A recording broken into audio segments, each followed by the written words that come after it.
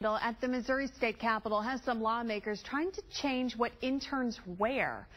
KCTV5's Amy Anderson tells us about the divisive idea that has some outraged. It's new at 6. Does it matter what an intern wears? Some Missouri lawmakers say you bet it does. And as you might imagine, that's causing some controversy. Modesty is always the best policy.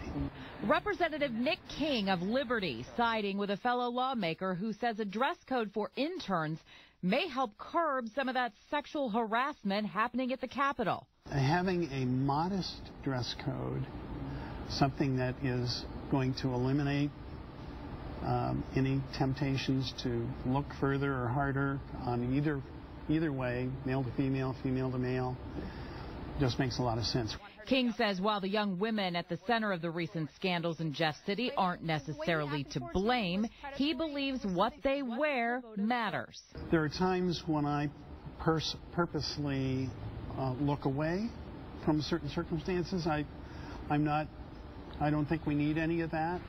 For one of those former interns, the mere suggestion that what she wore may have brought on anything inappropriate is an insult.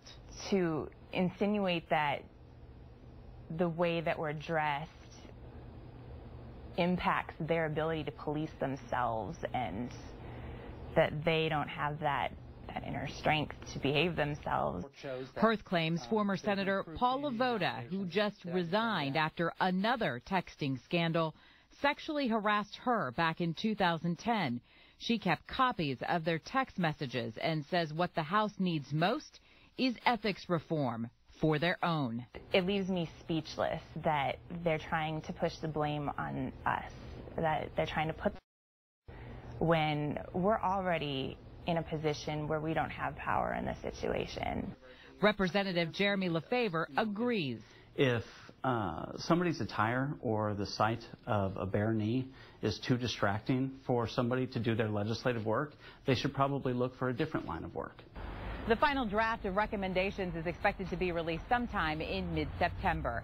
In Kansas City, Missouri, Amy Anderson, KCTV5 News. U.S. Senator Claire McCaskill is weighing in, sending a letter to lawmakers who support this dress code. She sent the following letter to Representative Bill Kidd of Independence, and similar one also to Representative Nick King. Is your recommendation meant to suggest that if an intern wears suggestive clothing, she or he will share partial responsibility for any potential sexual harassment or assault?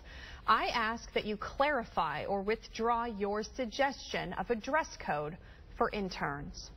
What do you think of the dress code proposal? Stay social with us and share your opinion on our Facebook page or on Twitter or Instagram. Well, today voters